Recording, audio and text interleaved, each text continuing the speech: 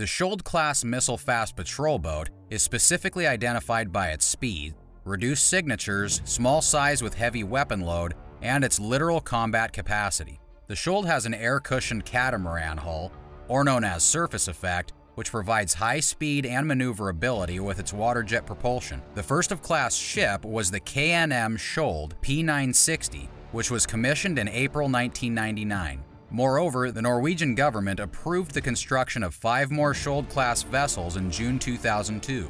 Contract negotiations were concluded in July 2003. The other 5 hulls include the Storm P961, the Scud P962, the Steel P963, the Glimt P964, and the Gnist P965.